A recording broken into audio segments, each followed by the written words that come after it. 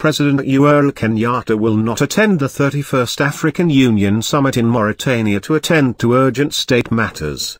Foreign Affairs Cabinet Secretary Monica Juma will represent him in Nouakchott, State House spokesman Manoa Esipisu said a statement issued on Friday. The summit will be the culmination of South Sudan peace talks. Early this month, Uhuru traveled to Addis Ababa, Ethiopia, for the IGAD South Sudan peace negotiations.